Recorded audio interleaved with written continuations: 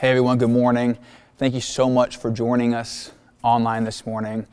My name is Josiah Kaiser. I'm the high school youth pastor here at the chapel, and I'm going to open us with prayer. So if you would, bow your heads and let us pray together. Heavenly Father, I thank you just for another day, Father. Thank you for this morning. Father, thank you for the church, Father. Thank you for the body. Father, I thank you for everything you are doing in a world that is just crazy right now, Father. There is still good that is happening, Father. I pray that you will use all of us in a powerful way in this time right now, Father, to show hope, to show light, Father, in darkness, to show love, compassion, mercy, and grace. Pray for this message today that Joel's going to give, Father. I pray that it speaks to our hearts, encourages us, and helps us in the areas that we need it, Father. Thank you for your goodness. In Jesus' name, amen.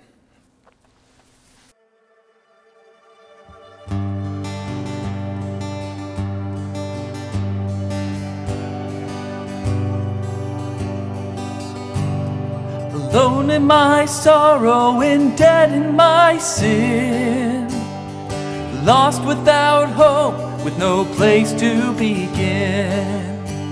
Your love made a way to let mercy come in. When death was arrested and my life began, and ash was redeemed, only beauty remains. And my orphan heart was given a name. My mourning grew quiet, my feet rose to dance.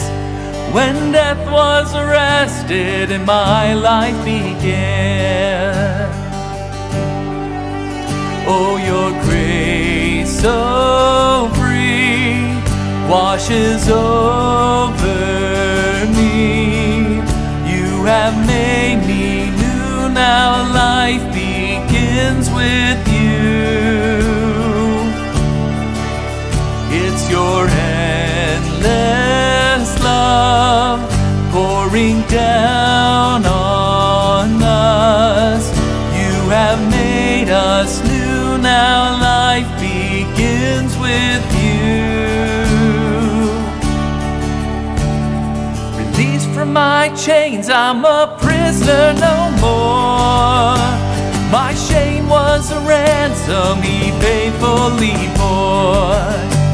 He canceled my debt and he called me his friend. When death was arrested and my life began. Oh, your grace so free washes over me. You have made me new, now life begins with you. It's your endless love pouring down on us. You have made us new, now life begins with you.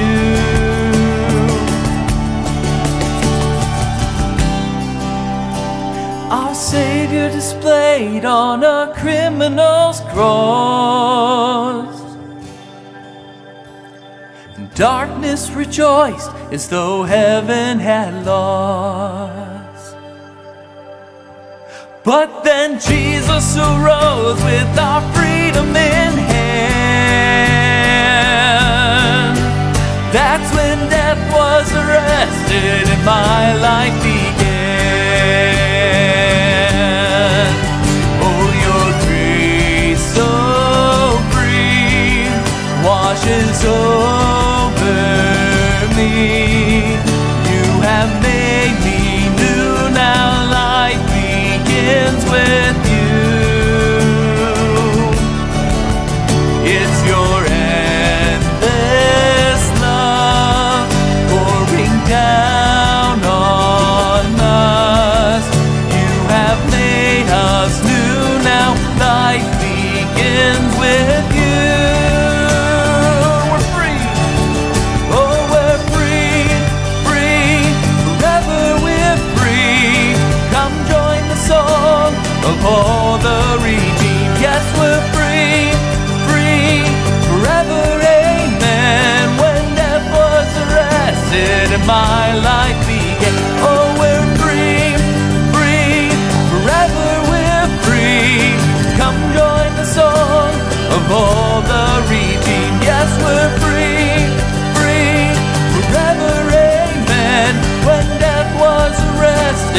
my life began. Oh, when death was arrested and my life began. That's when death was arrested and my life began.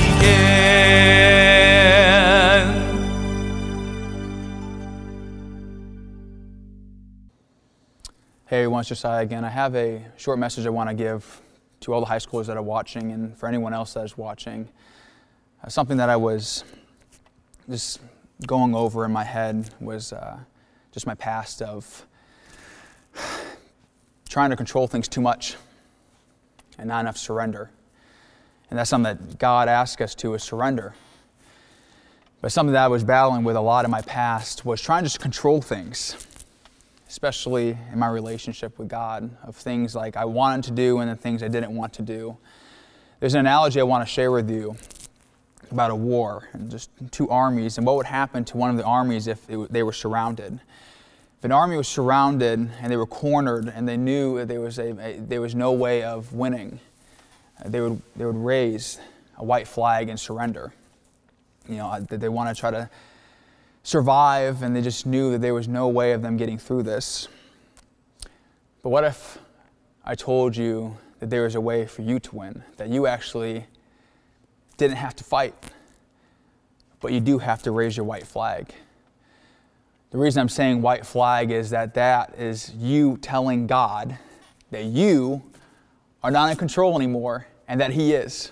We have to remind ourselves that we serve a God who is willing to fight for us and win the battles for us because He loves us so much. But in the moments of life, we tend to forget.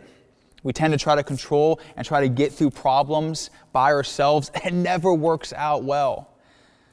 But I want to challenge you right now that's okay to raise your white flag and surrender to God and allow Him to fight everything that you have been trying to fight this whole time.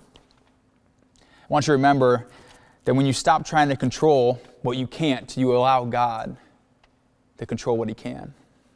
I want to give you 4 just little notes, little points. This will help you to surrender. The first one is to seek God. Last week I talked about just finding that alone time with God, how vital that is, that God wants just time alone with you. It's so important that we come into this time with God and surrendering everything, all the weight, all the brokenness, all the anger, all the anxiousness, all the oppression, that we just give it to Him. Secondly, we listen to Him. I think a lot of us will talk so much, but we don't listen enough. As God has things He wants to say to us. He has things He wants to show us. So make sure that even after you tell God what you're going through and what you want help with, that you listen for a response. Thirdly, as we talk to Him, I don't think there's ever a moment where there's too much prayer. So I want you to work on that right now, is prayer.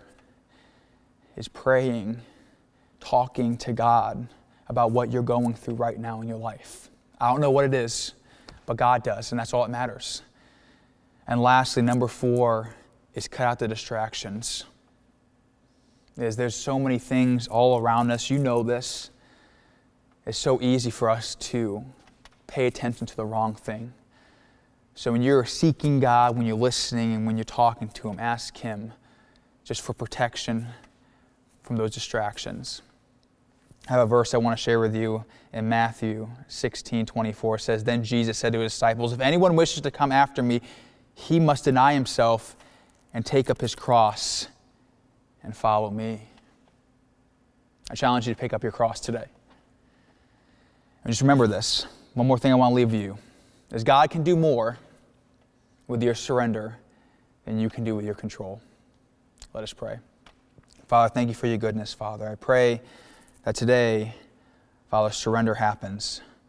Father, that today weight is lifted. That today healing happens. Father, so many times in life we try to control things, Father, it never turns out well. And I just pray that today it stops, Father, that we give full control to You, Father. That we raise the white flag, surrendering, Father, our control to allow you to come in and take control, Father. I thank you for your goodness, your love, your mercy, your forgiveness.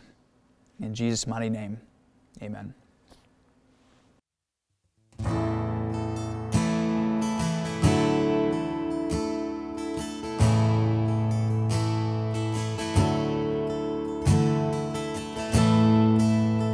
Are you hurting and broken within?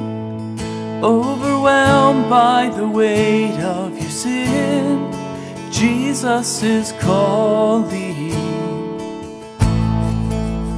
Have you come to the end of yourself? Do you thirst for a drink from the well? Jesus is calling. Oh, come to the altar. The Father's arms are open wide. Forgiveness was bought with the precious blood of Jesus Christ.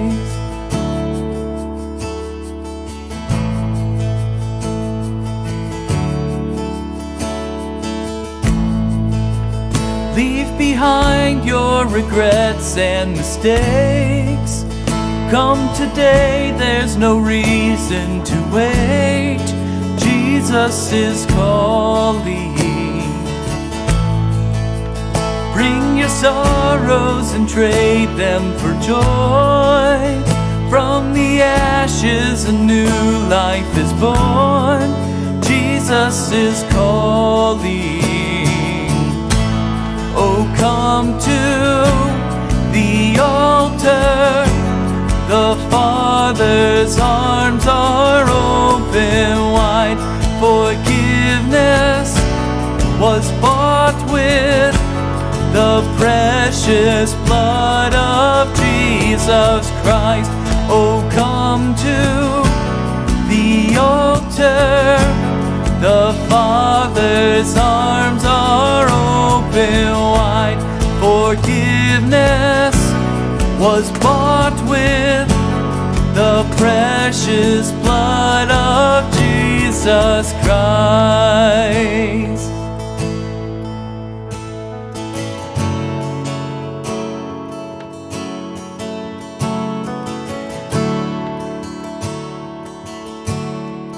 Know what a Savior, isn't He wonderful? Sing Alleluia, Christ is risen. Bow down before Him, for He is Lord of all. Sing Alleluia, Christ is risen. Know what a Savior, isn't He wonderful? Sing Alleluia, Christ is risen.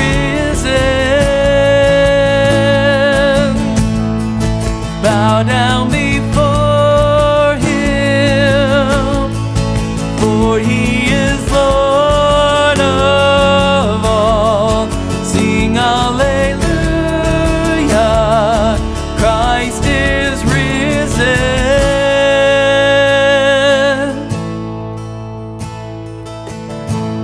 Oh, come to the altar. The Father's arms are open wide. Forgiveness was bought with the precious blood of Jesus Christ. Oh, come to the altar. The Father's arms are open wide. Forgiveness was bought with the precious blood of Jesus Christ.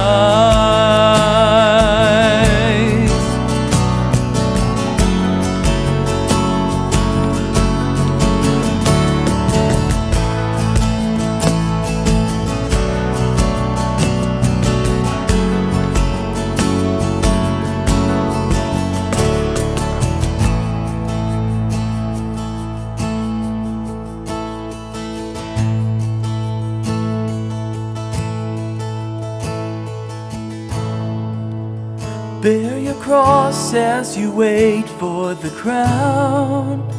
Tell the world of the treasure you found.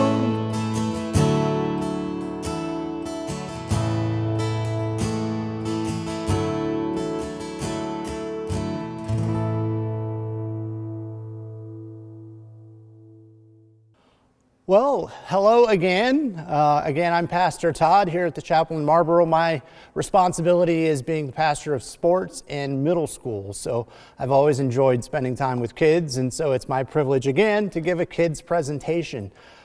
Today I thought maybe we would just talk a little bit about feelings and some of the things we might be experiencing. I don't know about you, but I've been feeling a little down, definitely feeling a little annoyed not being able to go out and do the things I like to do, or maybe spend time with the people I like to spend time with. And certainly I'm missing spending time with my loved ones who aren't in my immediate house. And I'm sure you're feeling the same way. And anytime I start to feel down, I've always been able to kind of turn to music. And music has always been a way that I can enhance my mood, or just maybe make my mood, just change the way I was feeling. And so I wanted to talk to you a little bit about that. Do you guys maybe have a favorite singer, songwriter that is currently, kind of going? For me, growing up, Michael W. Smith obviously was a big time person who did a lot of music and made a lot of songs that we sang in church.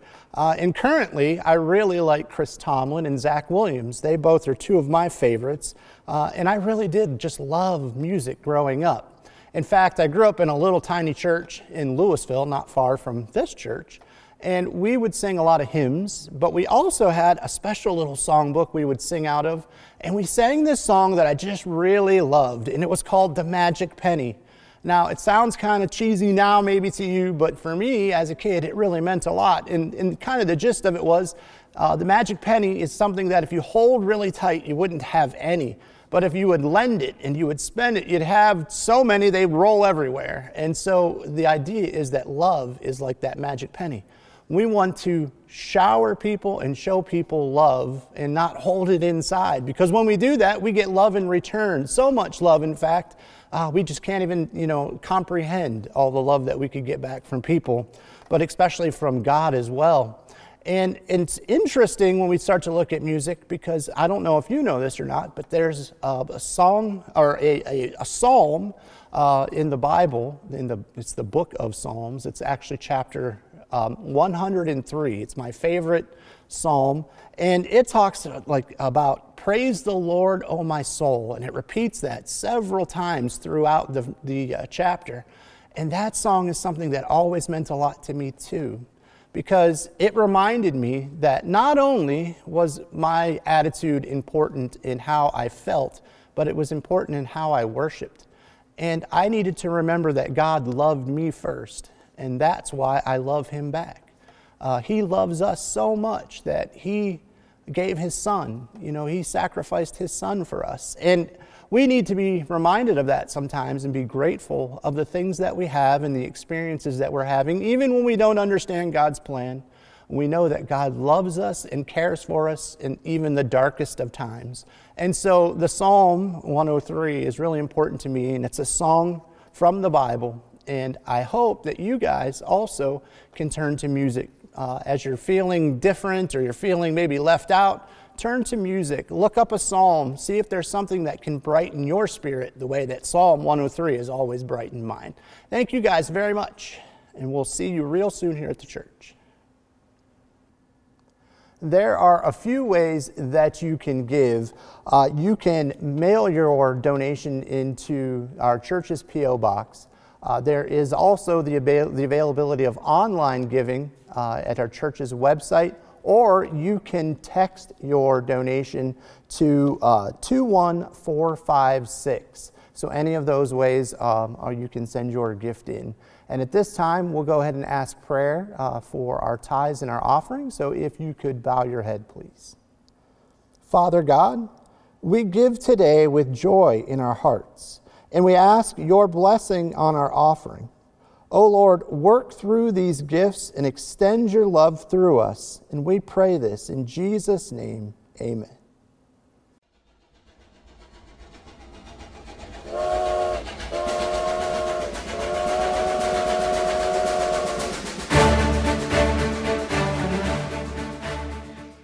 Hello, church. Today we would like to remind you that summer is right around the corner, and it's time to start looking forward to Vacation Bible School. This year our program is called Rocky Railway, and our theme is Jesus' Power Pulls Us Through. So far, this has been a good year to remind us just how much we need Jesus' power in our lives.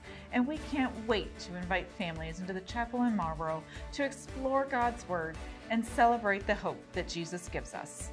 Now our VBS this year will be July 6th through the 10th, and it'll be 6:15 p.m. till 8:45 p.m. each evening. Now we're busy making all the preparations for God to open the church up and to bring the children and all the volunteers for the full VBS experience.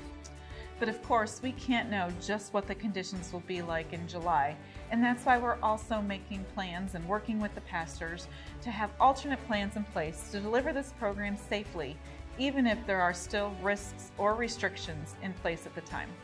But we're going to make sure that one way or another, kids get the message this summer that Jesus' power pulls us through, and that VBS is still filled with fun memories for everyone. Please help us by spreading the word. Our online registration is open, and we need families to get signed up so that we can plan effectively and keep everyone informed as the event gets closer. So go to our church website and look for the link. It's going to be an easy form to fill out, and only kids who are pre-registered this year are going to get those free t-shirts. We're going to do our best to keep you informed as we make plans. Now you can expect to learn a lot more coming in June about how you can get involved and what to expect. But please, make your plans now and get signed up. If you have any questions or issues with the registration process, just reach out to the church office or you can contact me directly, Candy Shifley. All right, we're looking forward to July, and we'll see you soon. Bye.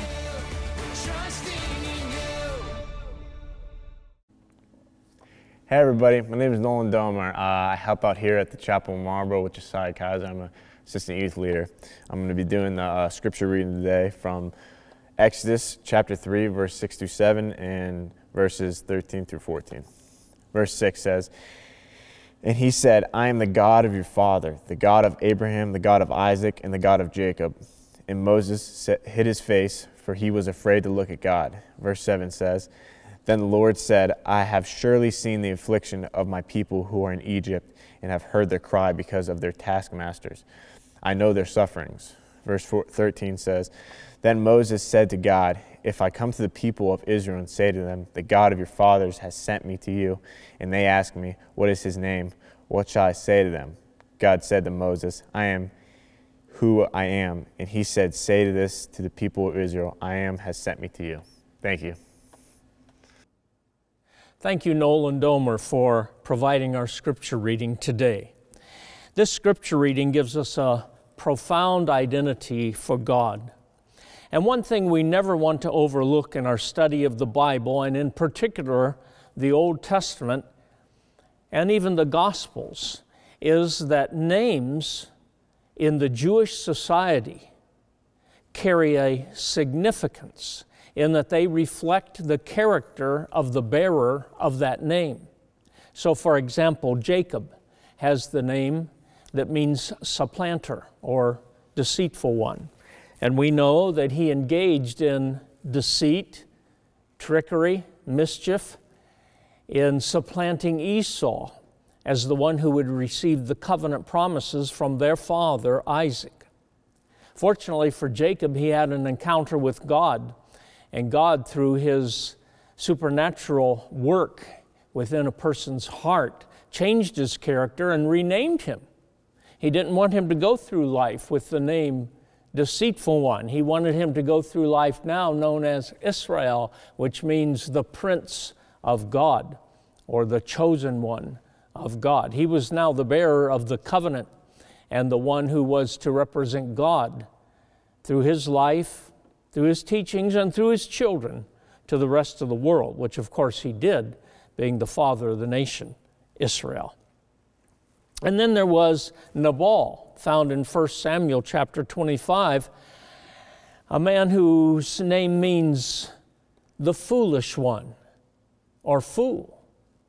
It's interesting to me, since the Hebrew people retained their child at home for 7 days, so they could see certain traits within that child. And then they carried that child into the temple on day 8 and provided him with a name. It is interesting that he would be given this name.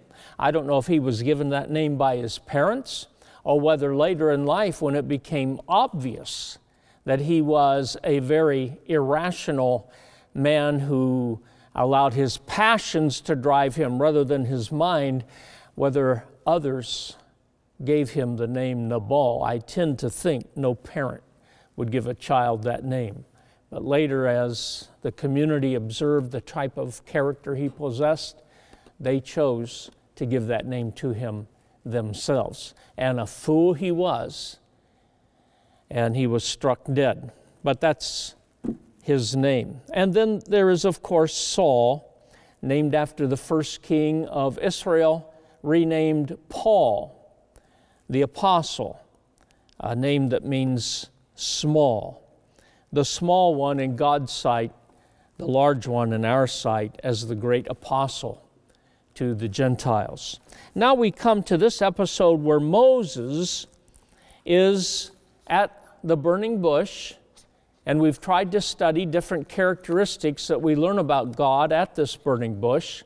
The first, the bush is not consumed by the fire. The fire needs no source for its existence, and God needs no outside source for his existence. He is self-existent.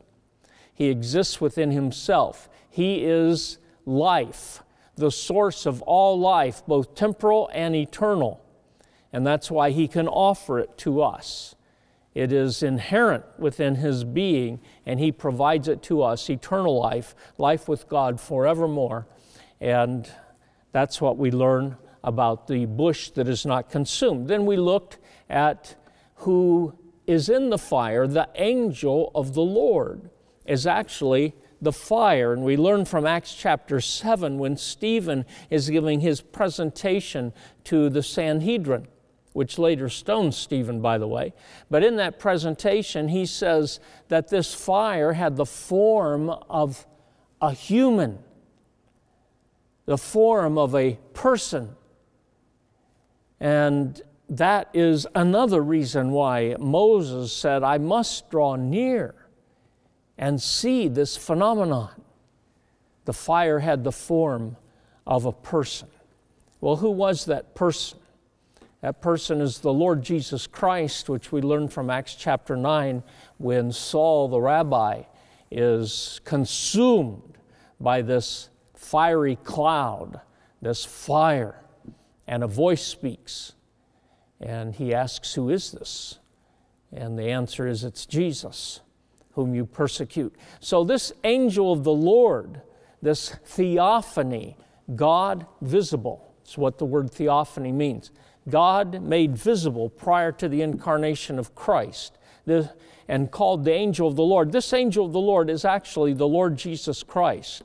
And he calls out, Moses, Moses, a term of affection, calling Moses unto himself. Then we looked at the holy ground. Take off your shoes. You're on holy ground. We must cross the boundary into God's presence. He calls us with affection and love. We must respond. Have you crossed that boundary into the presence of God and been saved? And now we get to these verses in 13 and 14 where Moses says to God, if I come to the people of Israel and say to them, the God of your fathers has sent me to you, and they ask me, what is his name? What will I tell them? And the answer is, God said to Moses, I am who I am. I am who I am. This is actually a translation of the name. The name is JVHV, or Jehovah is the way we pronounce it, or Yahweh. It's the same word. One is a transliteration, the other is another transliteration, but a little different. It's interesting that the Hebrew people and the rabbis call this the non-pronounceable name, and it is non-pronounceable. And the reason for that is because It is all consonants. No vowels were added to this name until 500 years after Christ, when the rabbis began adding vowels, and manuscript copyists added vowels so that we could at least get a handle on it and pronounce it. But still, even though we now can read it and give it some lip service, some pronunciation, still it's the name that a dedicated Jew in prayer will not mention. He will either substitute a name for Jehovah, or he will simply nod his head when he prays. And you've probably seen videos of the Jewish people praying at the Wailing Wall in Jerusalem, and you'll see them nod. That means this name is in their prayer, and they will not pronounce it. Their thinking is there's a reason it's all consonants and cannot be pronounced, because there are no vowels. God doesn't want us to pronounce it. It's too holy for sinful man to utter. But God gives the translation, doesn't he? I am that I am. Just tell them, I am has sent you. And with this translation, we learn something about God. I would be remiss if I did not mention to you that the Lord Jesus Christ uses this identification for himself many times over as he ministers to the Jewish nation in his time, proclaiming himself to be the Messiah, the promised of God. He also claims to be the great I am. John's gospel dedicates itself almost entirely to the theme of Jesus as the I am, and can be understood by looking at the I am statements of Jesus. Now I will give you one of those statements. In John 8, Jesus is meeting with the leaders of the Israelite nation, and he is telling them that he saw Abraham in Abraham's day. And they say to him, how can that be? You're not yet even 40 years old. How is it that you knew Abraham? And Jesus' reply, John 8:58, is, before Abraham was, I am. And then the scriptures say they pick up rocks to kill him because they know that this is the name of the deity. They figure he has committed blasphemy. It's not blasphemy. Jesus makes that claim. It's Jesus who is in the fire, it's Jesus who is with Moses, and it's Jesus who is the I am that I am. Two thoughts that I want to share briefly about this name, I am that I am. First, it is derived from the Hebrew verb that means to be. When a child is asked, what do you want to be when you grow up? The child will reply, I want to be, and then complete the sentence. If it's a boy, he'll probably say one thing. If it's a girl, she may say something else, but the idea is to be means this will be who I am. A being. A being. The second thought I want to give is from Merrill Tenney and his Zondervan Biblical Encyclopedia. And he says that I am could just as well have been translated, I who am always present. I who am always present. Now that's a very encouraging thought to us, and it would have been to Moses. And maybe we can personalize this name of God a little bit by using Tenney's idea. Merrill Tenney was a great biblical scholar, now with the Lord, professor at Wheaton College for many years. I am who is always present. Moses, you go see Pharaoh. Don't be intimidated.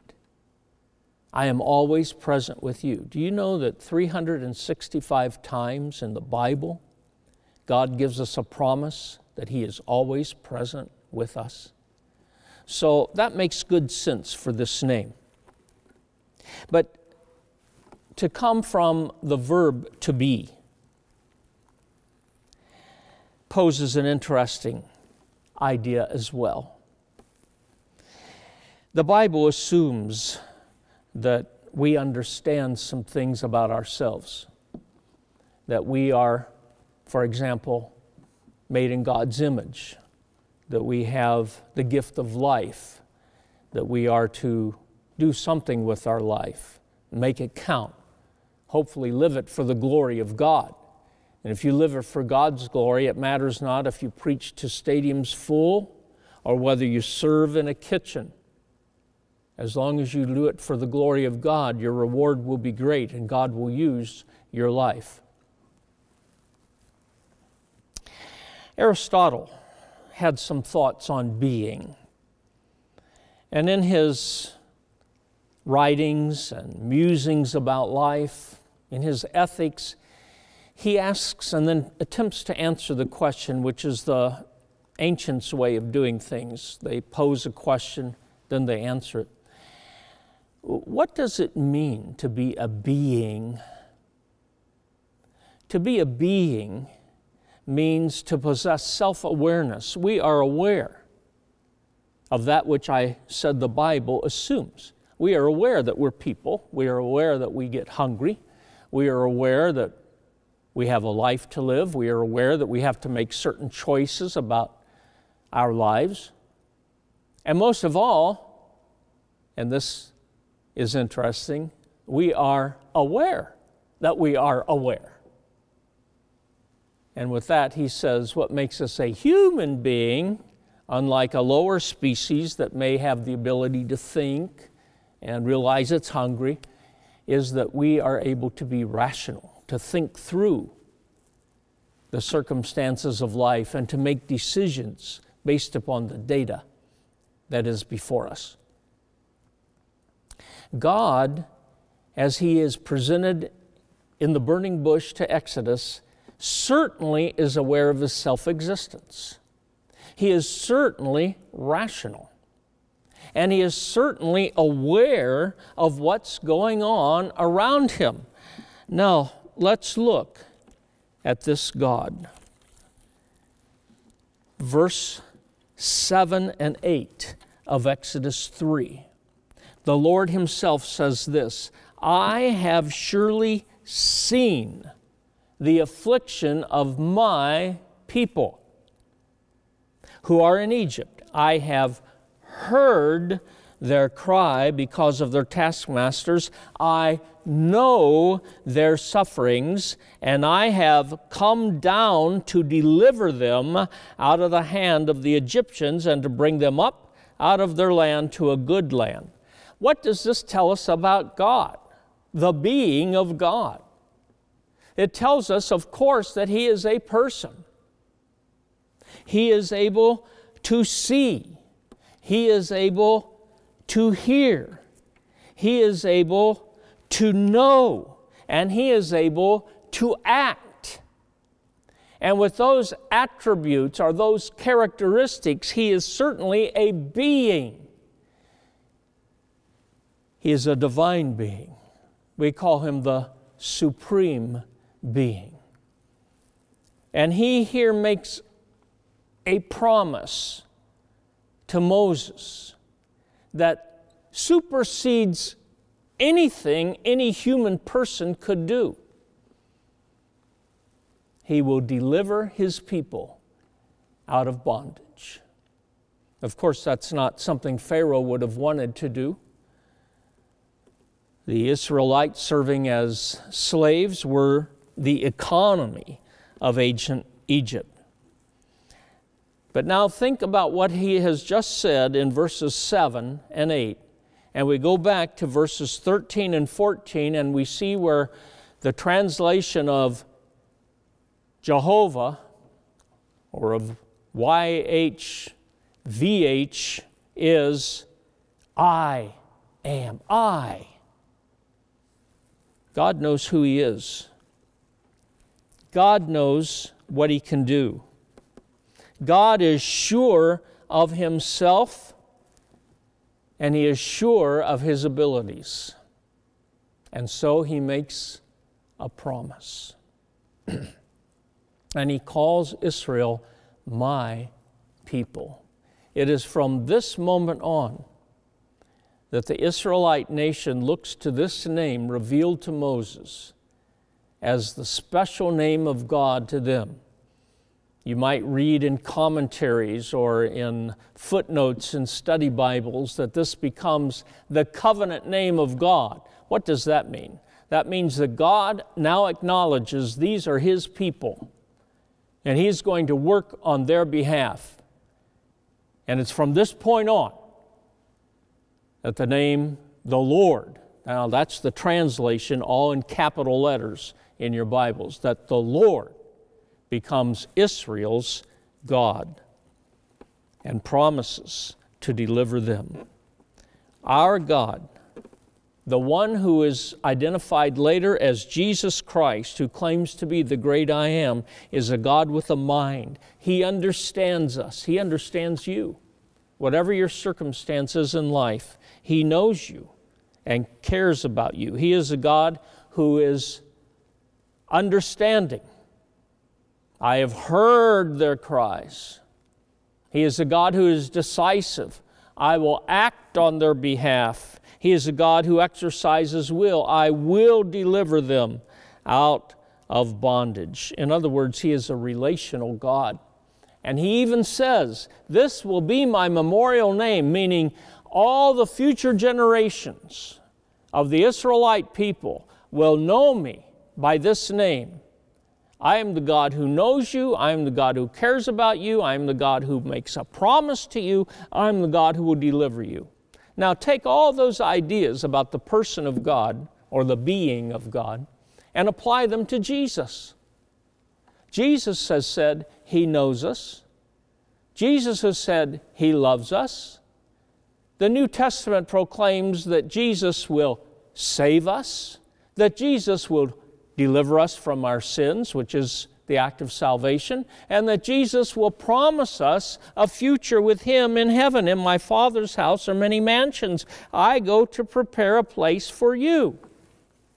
So God is a person, the being of God. Secondly of all, verses 13 and 14, God is eternal. And I go back to what Merrill Tenney said, that whereas this has historically been translated, the name of God, as I am that I am, it could have been translated, I am who is always present. God is eternal. God is always present. God has always existed, in other words. There has never been a time when He was born. There will never be a time when He will die. He does not age. This we call the immutability of God. He never changes. He is eternal. He is the only, ultimate, perfect, unblemished, all-powerful, always present, supreme being. Is it no wonder, as we discuss His character of a great mind and a great love and a great passion for those who come to Him, and now we see that He is the only one who is eternal, that we just simply stand in awe of Him. This is what commands our worship and our adoration of God. We are awed by His presence. In Genesis 1:1, we read, in the beginning, God. There was nothing before God. He was here. And in Revelation 22, we find that after this world has passed away, yes, we will be with God forever, but He is still there. And that's why our scriptures can say in the book of Hebrews, Jesus Christ, the same yesterday, today, and forever. He is a God who loves us. He is a God who understands us. He is a God who will deliver us. And He is a God who will never change. Never change in His love, never change in His compassion, never change in His care, and never change in His power to save. Hallelujah. What a Savior. Shall we pray? Dear Father, today we give You thanks for the greatness of Your being, for Your majesty.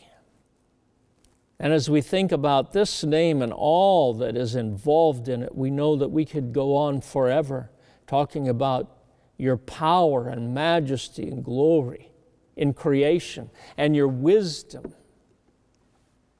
and finite care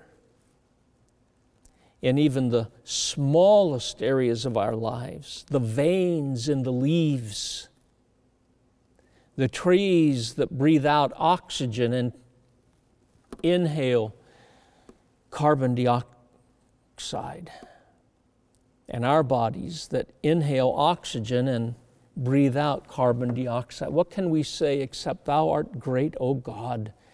We worship and praise You and adore You, and through Jesus Christ our Lord are able to call You Father. And I pray that if there are friends watching online who know not Christ, that they will in fact accept Him as Lord.